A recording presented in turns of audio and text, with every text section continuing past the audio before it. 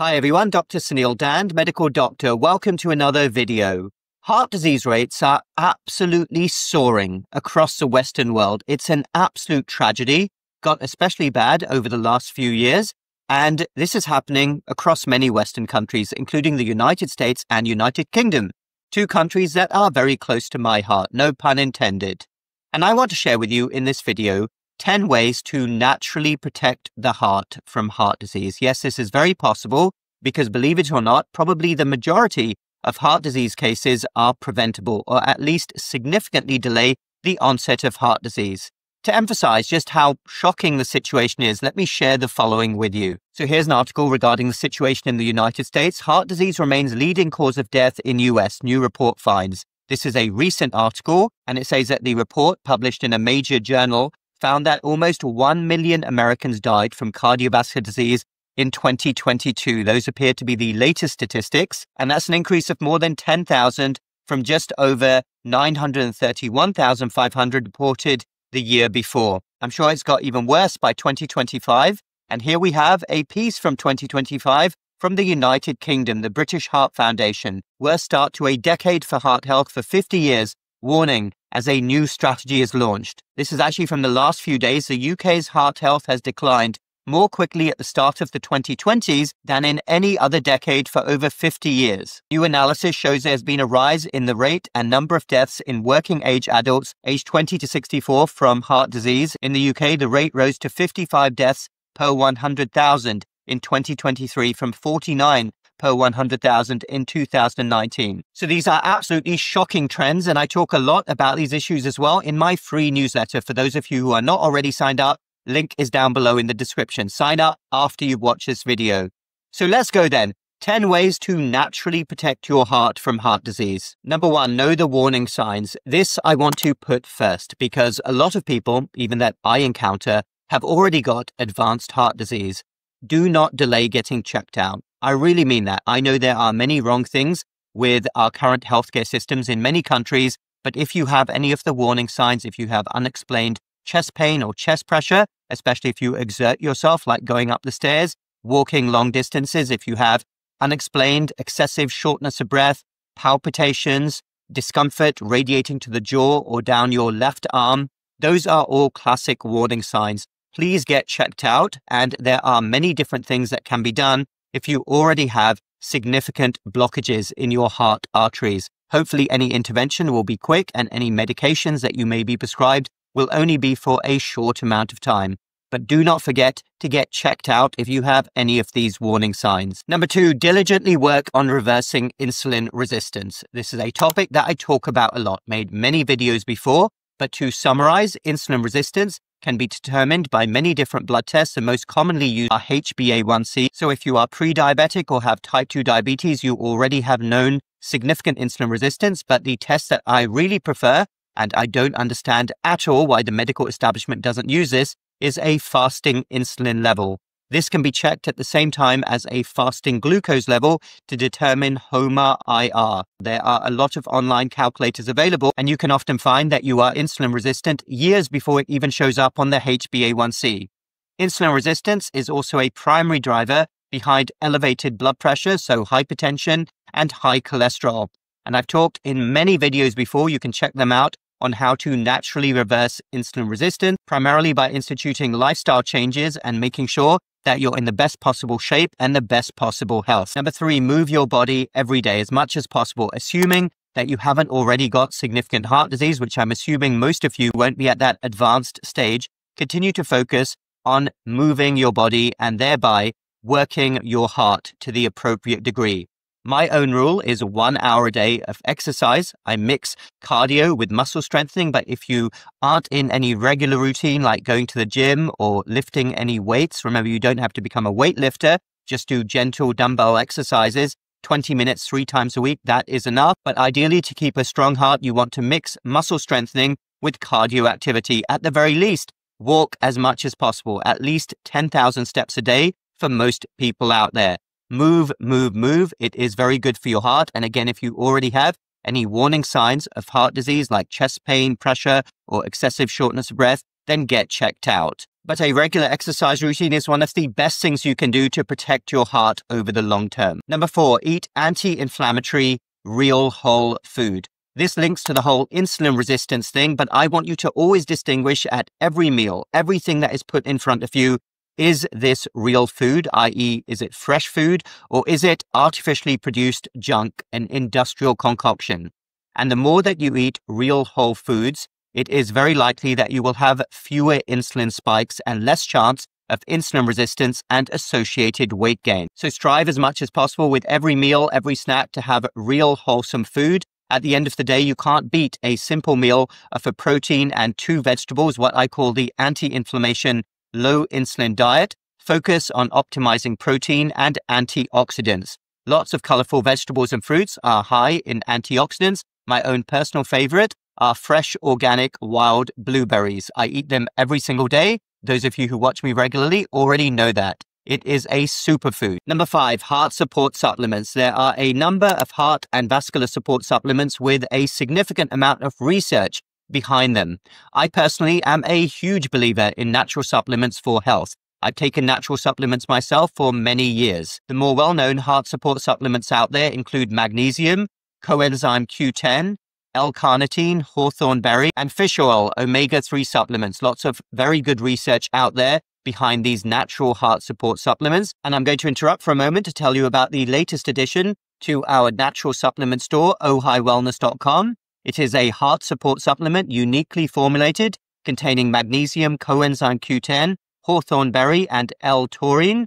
Links are down below in the description. We're very proud in the USA to be working with a veteran-owned company.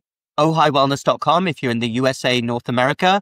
ohiwellness.co if you're in the UK, Europe. Make sure any product is right for you before taking it. And if you have any unique medical concerns, always speak to your doctor. Number 6, manage stress effectively. Stress, as you all know, is absolutely devastating for your health. Those elevated adrenaline and cortisol levels will wreak absolute havoc. The amount of times that I've been working in the hospital and somebody has presented with an acute cardiac event and you dive into the history and you realize sadly that they've been going through a particularly stressful time.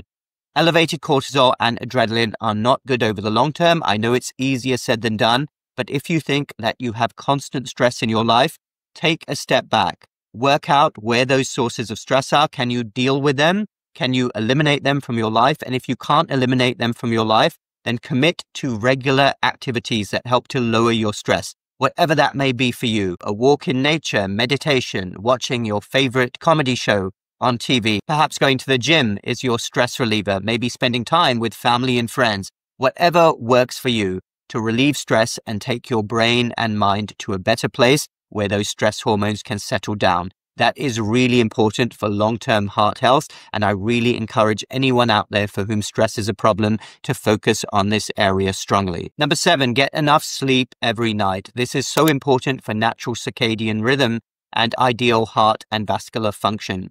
The statistics are really bad. So many people, the majority of people actually don't get adequate sleep every night, and it's really important to try to sleep at the same time every night, wake up at the same time. Try to get that restful, constant sleep. Have a winding down routine at the end of the day so that you're calm and relaxed and you can have a really good night's sleep. The optimal sleep for most people is somewhere between 6.5 to 8.5 hours. That's in most people, and everybody should know their own sweet spot. How much sleep is ideal for you, and are you getting that amount of sleep regularly? Number 8, strive to eliminate toxins which are bad for your heart. The ones which come to mind: alcohol, excessive alcohol consumption. At the end of the day, alcohol is a toxin. Smoking cigarettes, recreational drugs, and also medical therapeutics. There are certain medical therapeutics out there which are not good for your heart. Speak to your doctor about any evidence behind any pill or any injection which may have any adverse effects on your heart. Pills and injections are prescribed for many different reasons nowadays, but make sure that there are no potential side effects for your heart. So bottom line is, be very careful with all of the toxins which are in our environment and people are taking on a regular basis. Coming back to alcohol for a moment, I'm not saying you necessarily need to be a teetotaler, but alcohol is a toxin. Make sure alcohol consumption is not excessive. Number 9, build strong social connections. I like to talk about this as much as possible because we forget that as humans, we are social animals. I'm not saying that you should be around company, which is bad. Of course, it's better to be alone than around bad company, but perhaps you haven't found the right type of company. Nowadays, especially in the online world, there are lots of ways to connect with people in the community who are like-minded if you don't have immediate family and friends. But remember, as human beings, we are social animals, and we tend to get more happy when we are in these social environments, especially with like-minded people or people that we really care about. So especially with each passing year, maintain those strong social connections. Research has shown that this is good for the heart and helps to improve cardiac and vascular health. Number 10, I would urge you to keep regular track of your numbers. I'm sure most of you who watch me regularly are keen on maintaining the best possible health and well-being, but it is said, and very true, that what you measure, you manage. So don't leave it to the doctor to simply check your blood pressure once a year, measure your labs. Take an active approach. Have a blood pressure machine at home, and you can check your blood pressure depending on what your baseline health is and how often you may need to check it, but keep tabs on these things. You can also keep track of your labs. Make sure that you've downloaded all your labs. You're looking at patterns, including your glucose level, your HbA1c, your fasting insulin, if you can. Keep track of whether you're anemic or not, your hemoglobin, any other inflammatory markers, your cholesterol panel. Of course, that comes with a caveat because cholesterol a lot of the times is high because of insulin resistance. And I've talked many times about my thoughts on the lipid cholesterol hypothesis. But I want you to really keep tabs on all of your markers, your parameters, and obviously as well, your weight, your body fat percentage. There are lots of scales out there where you can measure your body fat percentage, waist circumference, especially if you are a male. So track all of these measurements and notice trends over time. And if things are moving in the wrong direction, that should be a wake-up call. Okay, everyone, let's go over those 10 ways again to naturally keep your heart as healthy as possible. Number 1, know your body. Listen to your symptoms. If you're having any warning symptoms, then seek help as soon as possible. Number 2, strive to reverse insulin resistance as naturally as possible. Number 3, move and exercise as much as possible to an appropriate degree for your age and medical history. Number 4, eat real whole food, what I call the anti-inflammation low insulin diet. Number 5, natural supplements. Many natural supplements out there that can help to support heart and vascular health, all backed up with significant research. Number 6, strive to manage stress as effectively as you can.